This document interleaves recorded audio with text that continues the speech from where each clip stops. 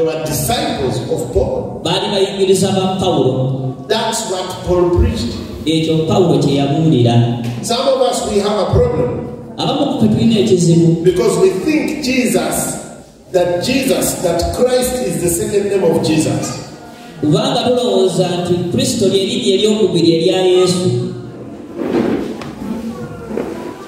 The Christ, the Messiah, the anointed one. When you say Jesus the Christ, you are talking about Jesus the one who was anointed. Hallelujah. And I told you, let's go chapter 19.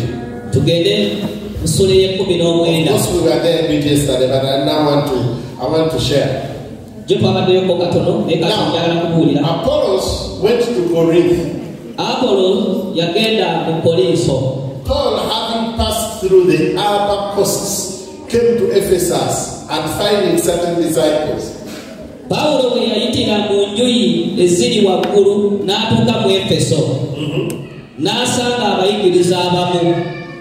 And he said to them, have you received the Holy Ghost since you believed?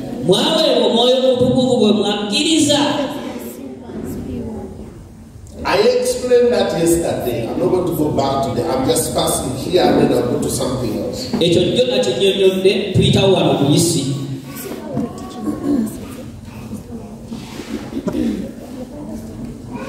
And they said to him,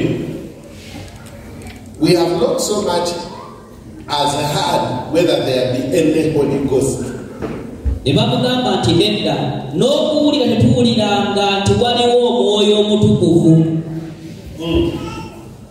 Let me tell you, if a person wants to kill you,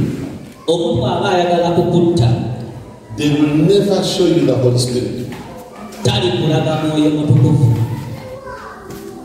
They'll preach to you everything else. And let me tell you, in all things that exist in the Bible, the believer must have the person of the Holy Ghost should be on top.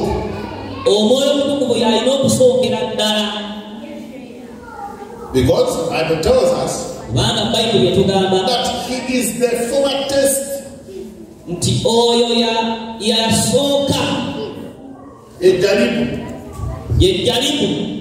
of the things that God is going to give us. Once you have the Holy Ghost, you are assured of going to heaven. Because the Bible says in Romans chapter 8 that if you do not have the Spirit of Christ, you will not live.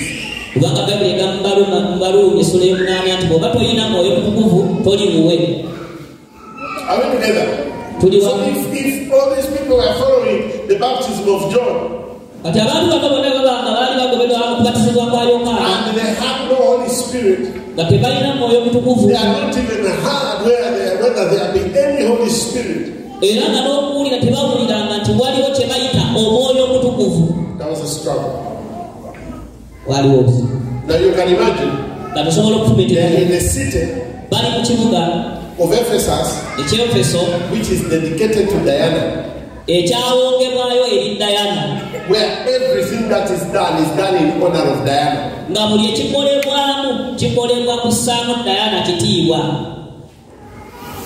And then you have few believers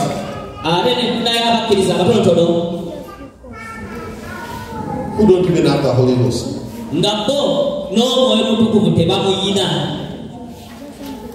In short, they were running a club.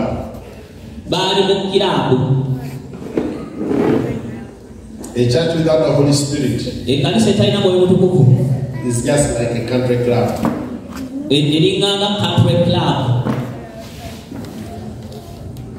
Tribal meeting.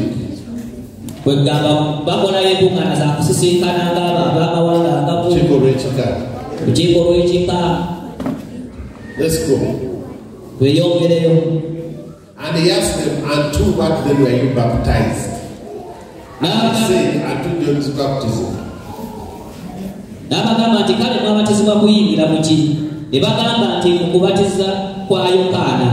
Paul said to them, Paul baptized with the baptism of repentance, saying unto the people that should believe on him that should come after him, that is Christ Jesus. Paulo n'ayongera nti Yokaana yabatiza okubatiza okw'okwemenya nga bagamba abantu bakkirize agenda okujja ennyuma bwe ye Yesu. When they had this, they were baptized in the name of the Lord Jesus. Bwe baawulira yababatizibwa okuyingira mu linnya lya Mukama waffe Yesu. How many of you here, ever since you got saved, you were water baptized? Put up your hand. How many of you are yet to be baptized, have not been baptized? Put up your hands. Put up your hands. I'm not going to abuse you. Put up your hands. Pastor on Saturday. Are you ending tomorrow? The ministry is ending tomorrow. These people need to be baptized before the thing ends. You have a thing here. Yes. We fill it with water and tomorrow you bring clothes and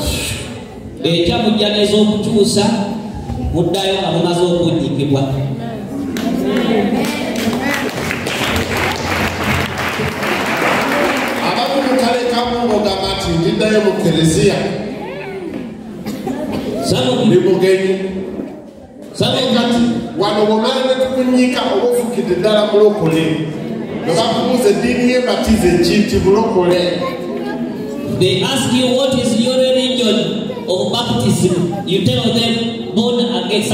I'm saved. Born again. Born again. And when Paul had laid hands upon them, the Holy Ghost came on them, and they spoke in tongues and prophesied. Now,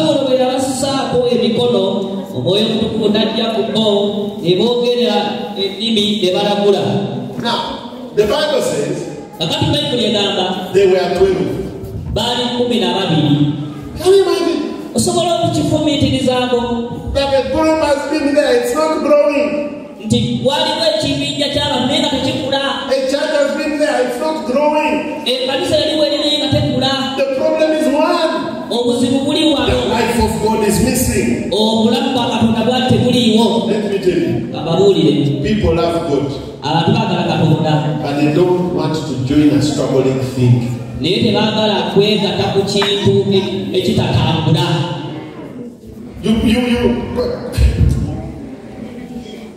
Sometimes I'm driving and I find a church with 2 iron sheets on top and the tambourine around it.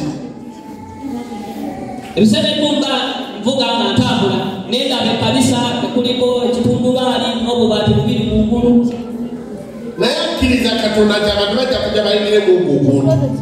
also believing God that people will come and enter into that ramshackle field. Who is your father?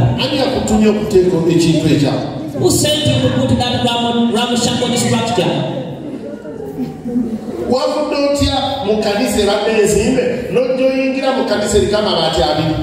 How did you leave a well-built up church and then you join the church with 2 iron sheets at the tambourine? And for me, I don't have churches like that. If you just rebel, die with it.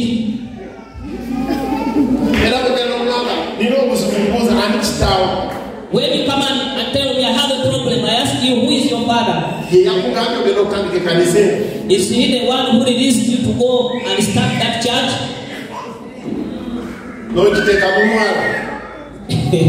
And you put it there, a river bank. No, not even a river bank. In the river. Pray.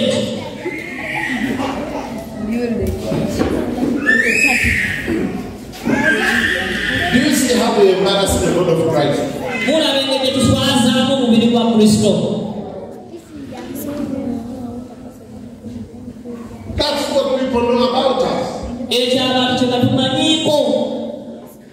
We are divided. I was talking to someone yesterday who was telling me, I have failed to find a church. And I asked him why. There are too many divisions.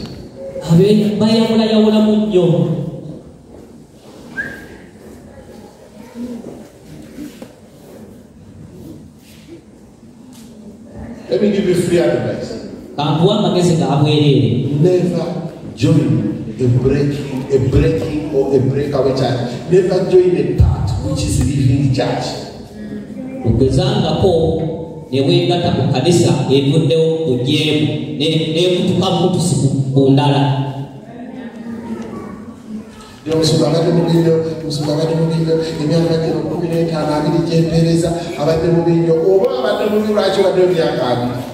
Pastor is so bad. All these 15 years I've served him, I have never received anything. If he was so bad, how comes you've been there for the last 15, 20 years? I've never received anything good. This man does not appreciate. Have you ever heard of that?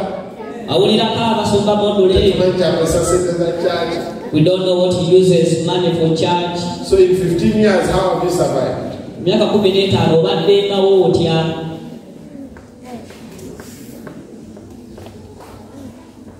And if you're here, you are attending a church that you know you've had stories. The pastor broke away from his pastor without release, proper release and reconciliation. You are aiding rebellion. And I will tell you, one of the first things that is going to be hit is your marriage.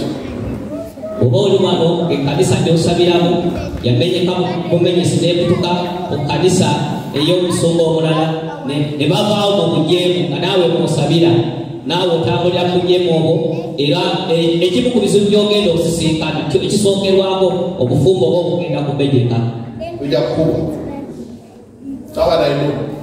It's just a question of time. And some of these things, they are not demons, they are rewards for actions.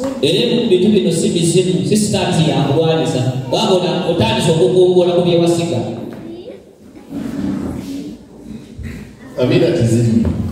They are no amen. Ask your neighbor, are they talking about you?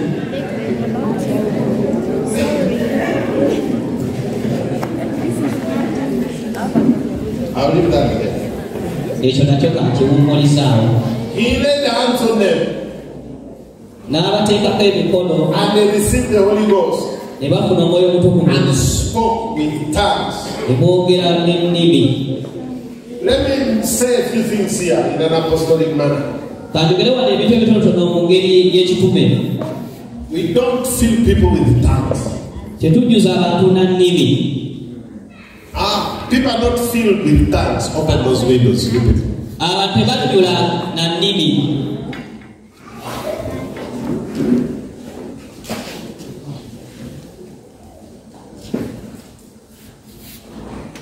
Open all the windows. Open those windows. Open that window.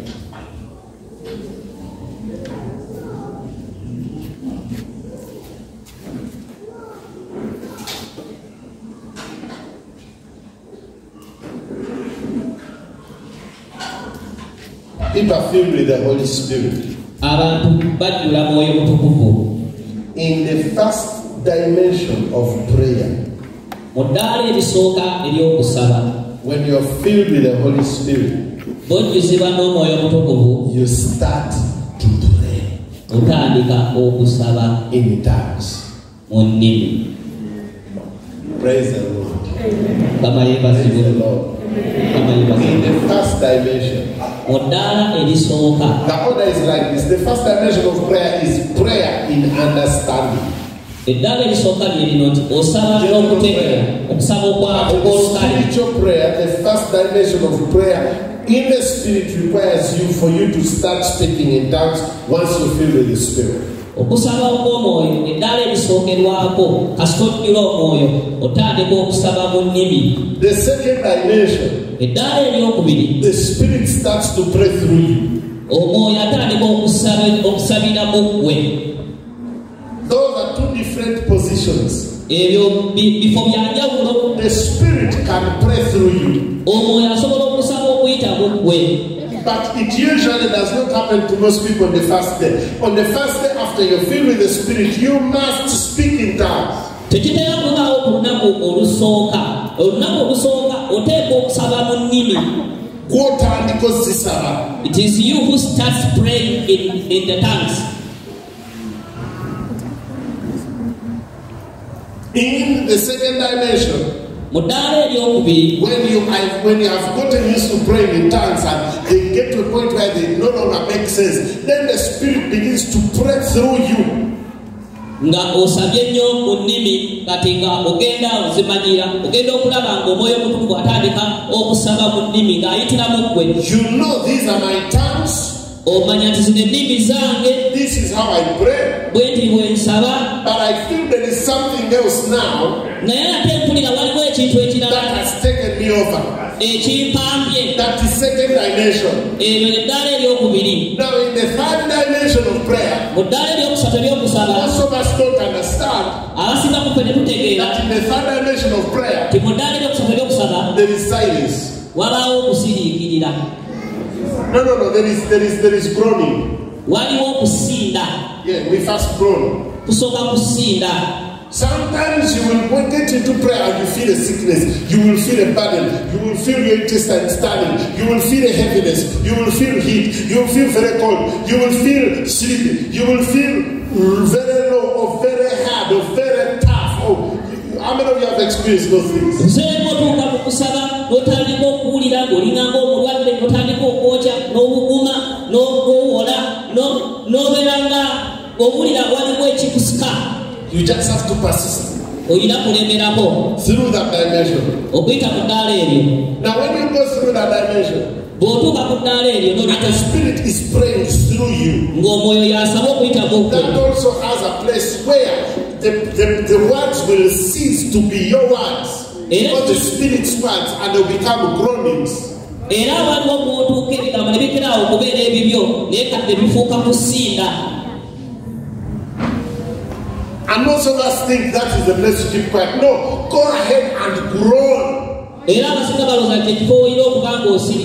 those groanings are expressions of the spirit. Genda mu maaso n'okusaba kubanga okusinda okwo kulaga mwoyo nti yasabira mu ggwe. He groans for you, you are hearing groaning. Ye asinda ng'owulira kusinda. He is praying through you things that cannot be uttered. naye asaba okuyitira mu ggwe ebintu ebitasobola kwatuka. There are things God wants you to have, byebintu Katonda byagala obeere nabyo, but He cannot dare tell you, neetayinza bikugamba, and they cannot come to you era tebiyinza kujja gy'oli until okutuusa a man prays them and God causes the spirit to come upon you so that you can pray those things and they come out of your mouth and then God can begin to answer. But the very person who is asking for them is the same one who is going to bring them. So He doesn't have to mention them. He just uses your voice to groan, and then He translates the groanings into a prayer in the presence of God, and then the very God that is causing you to groan on this side is going to cause the answers to come your way on this side. That is now our dimension. Okusaba okwo ddala eryokusatu, Katonda omuntu atandika okusaba, Katonda naye n'atandika okubanga asabira mu ye, ate Katonda omwennyininyini yagenda okutuukiriza essaala eno, naye aleetera omuntu ono okubanga asaba essaala eno eryoka etuukirire. Do you get me? Munfuna? Now, this is one prayer meeting. Lino okuŋŋaana olimu eryokusaba. You pray in understanding, osaba you n'okutegeera, pray in tongues, osaba mu nnimi. then the Spirit begins to pray through you. Omwoyo n'atandika okusabira mu ggwe. Then you enter groaning. N'oyingira mu kusinda. Then you enter the last dimension, N'oyingira mu ddaala erisembayo, where you find yourself, you've run out of what to say. bwe weesanga nga ebyokwogera You've run out bifunaako. of the tongues to speak. You've run out of the tongues that the Spirit can pray through you. And finally, the groanings have ceased. Most of us think that God is saying, go away. The last session of prayer is silence. Be still. Be still. And know that I am God.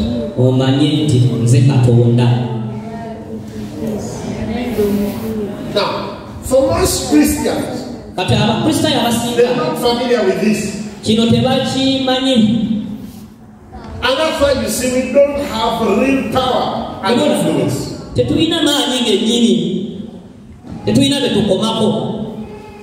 I was telling you yesterday, one witch doctor brings horns on the village. And the entire village begins to suffer, and everyone will acknowledge, hey, there is something, yes, it's killing our chicken, it is suffocating us, doing all kinds of things.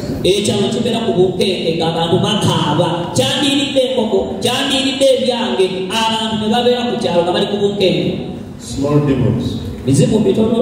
First dimensional demons. I told you that the smaller the demon, the louder the noise that comes out of it. And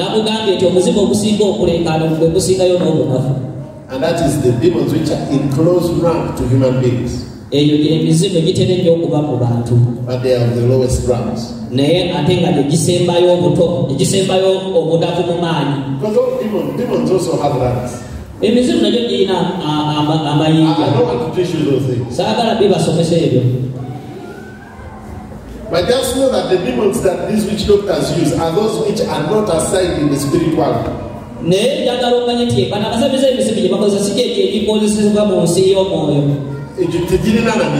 They are not even assigned.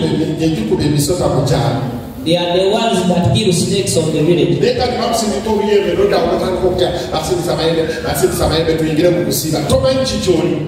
But they bring those demons and you say, oh, they brought the horns, let us fast and pray. You don't know what you want.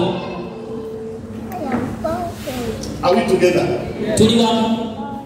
A man who prays, for instance, me, my neighbor at the farm. We separate our farms with the fence. Now, just at the fence, he put a shrine there. I've just not got time to deal with him. It's too small. So let me first wait. Let me deal with this. This month he brought horns. The horns went to the entire village. Killing chicken, killing goats, killing people. I have farm boys, some of whom are not even born again, they are Muslims. But the horn could not cross a wire fence.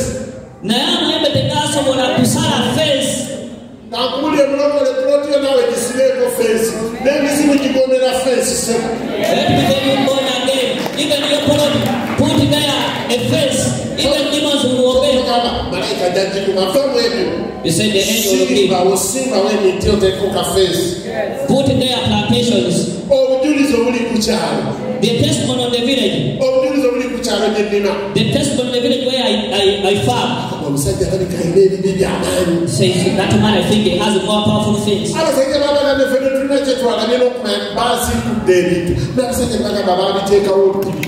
They said for us we have not seen anything. They were saying that, but the things they exhumed, the things we saw. I was so happy because they also realized. Hallelujah. Hallelujah. Hallelujah. Hallelujah. So, so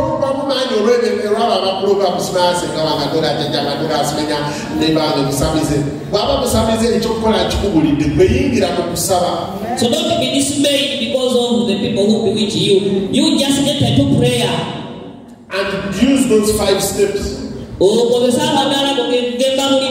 Sometimes God will defy them.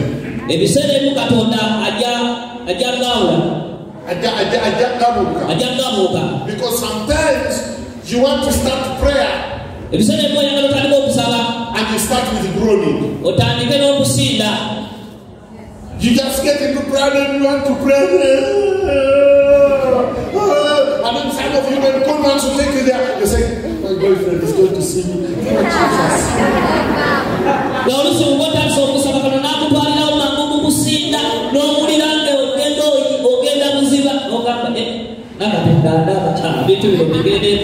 Let me tell you, not everyone who groans in church is a sinner.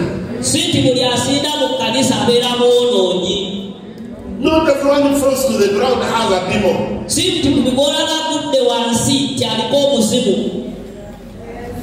When we release the power of God,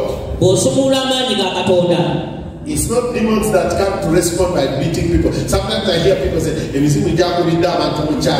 how can we release the power of God and you translate the power of God into demons? So demons. As I was telling you, the order is go to the gospel. Cast out demons. Baptize people. Once we baptize you in water, you have legally changed. You died and you've not been raised with Christ. When you are born again spiritually by the Holy Spirit, the Bible says, he that is born from above is above all. He that is born of God does not sin. Listen, your problem of sin may not be because the sin is so great, but you're using wrong tools.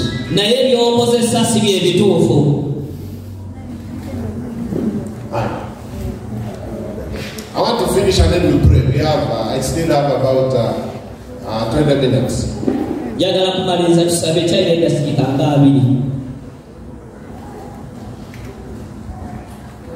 So, I'm talking about influence. Influence. That's not the word. What is influence? Domination.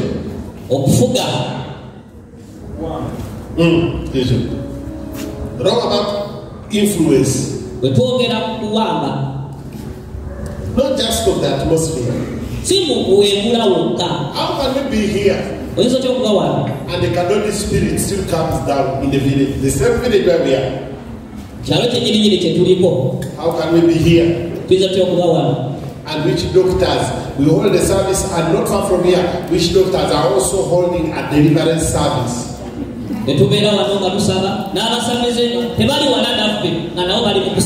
tell you, I don't know that it happens here.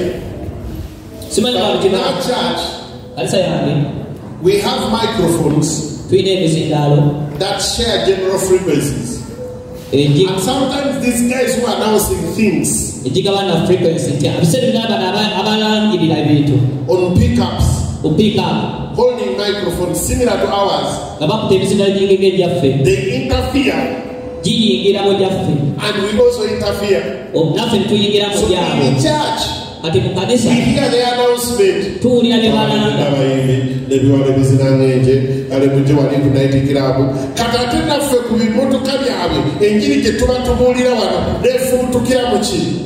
Now also on their tracks they hear us preaching through their microphones.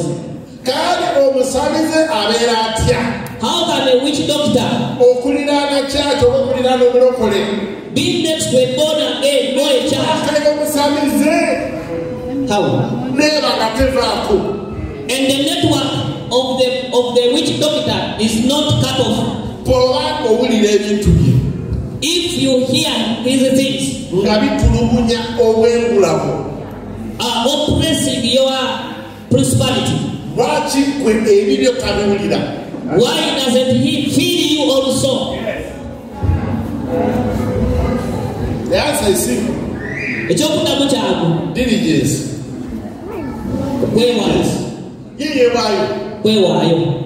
For him is dedicated. Yes, small but committed. I've been fighting with an Illuminati guy for 1 month. From here in Mbale, he died yesterday. And the guy has been writing to me, he says, follow them to them. And the Lord told me, the man is not seated, you are seated. And he will tell me, I've spent the whole night working my things.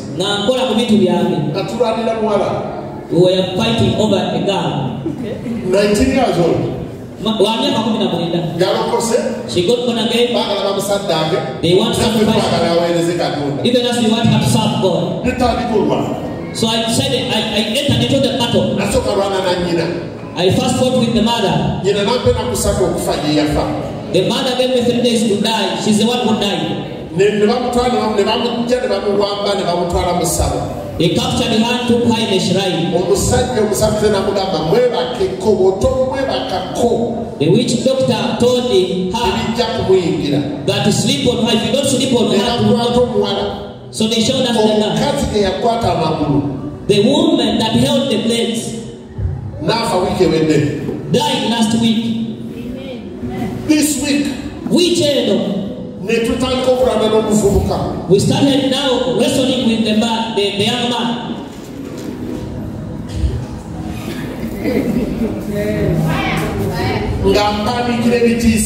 He was sending me terrible messages. 2 days ago, 3 days ago, he said, they attacked me. He told me where you have gone, those people are attacked. You could see them where I am.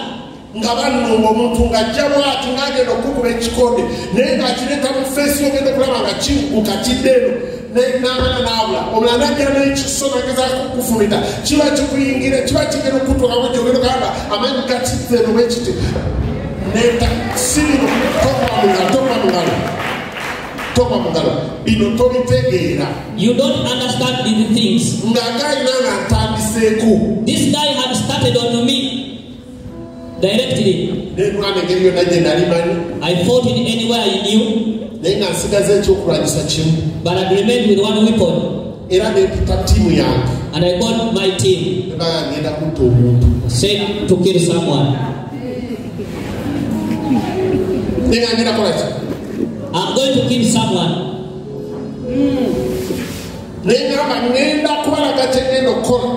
I say, I'm going to show you what I'm going to do. Whoever will make any witchcraft will die.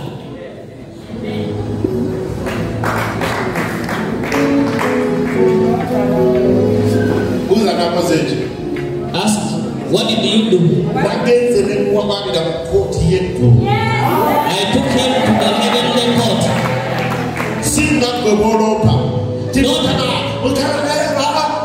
Not the way you do it. I summoned the court of heaven.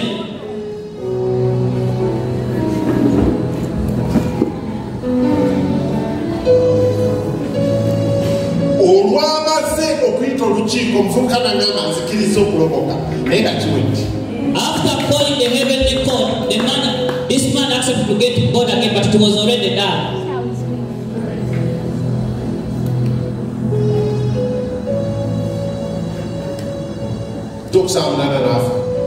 Yes, that's true. He passed on.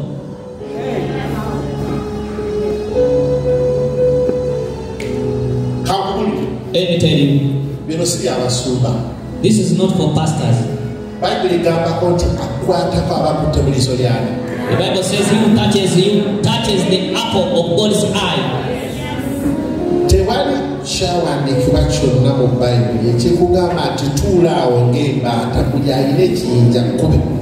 There is no scripture in the Bible that tells you just sit there. Whoever can beat you, let you. Like get dark.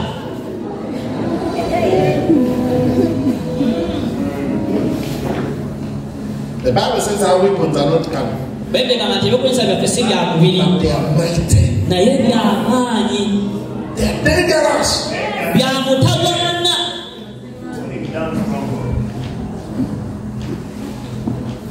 Now, you find Christians who have access to everything crying.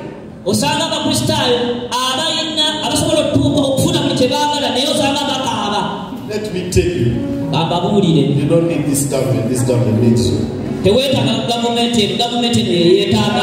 don't need this local government of Mbale. They are the ones who need it.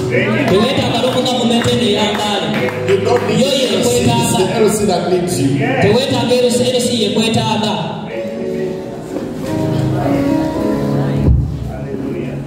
I don't know who I'm speaking to. But I want us to pray, not as losers.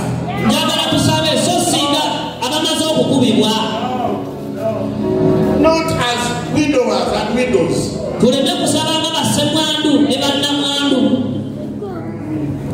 Not as victims.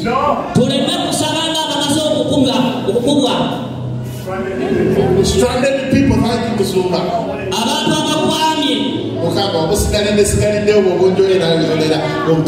Lord, give me the remains. I will take those ones. No.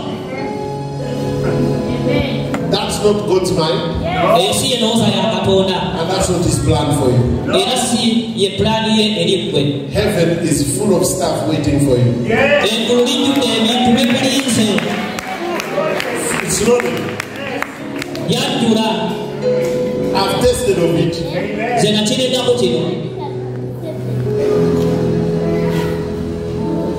Praise the Lord.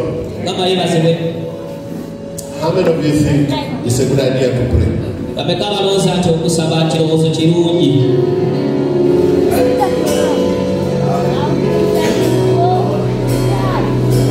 Did people pay to attend this conference?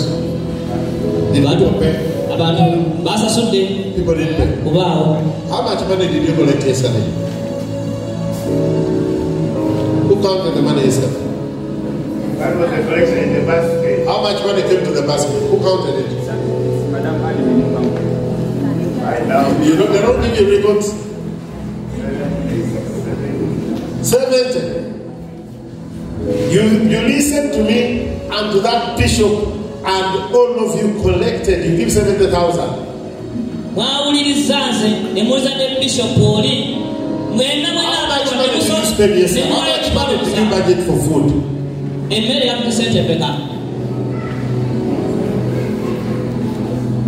No, on your budget. On your budget. No budget for food. What budget you sent a minute? You will get a conference in 11 million. I want 3 million shillings right now. Contribute to the food you're eating. I've not eaten that food apart from the bottle of water I drank yesterday. Others are not going to pray for you. And let me tell you, if I don't get 3 million shillings here, this conference, I'll pack my bags and go back. Bring that money here now. I'm not going to pray for that money. Get us a mobile money number. Because I don't have cash. Shall we turn off that? Bring the basket here. Why are you doing it?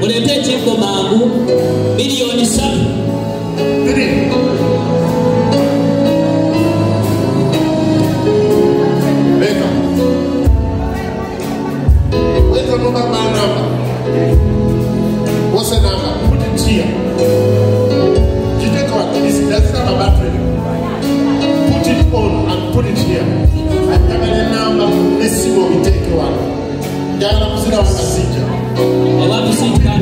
Don't joke with ministry. This is what can fail you. The number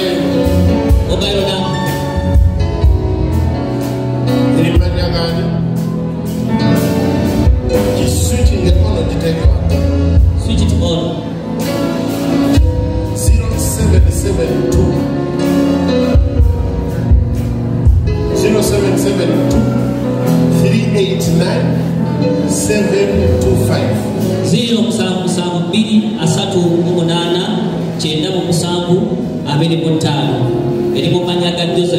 Where's the basket?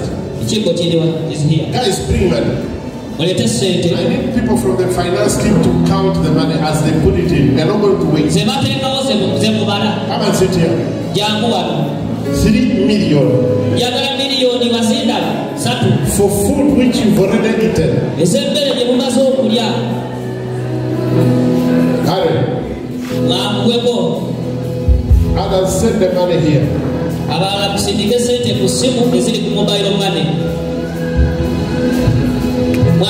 Milioni 3.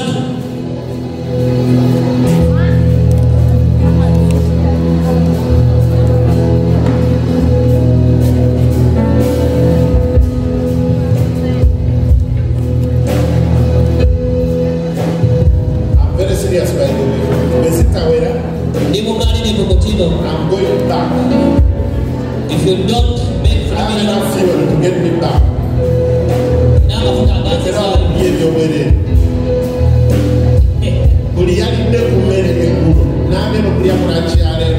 You have to go. This is not for the evening. This is a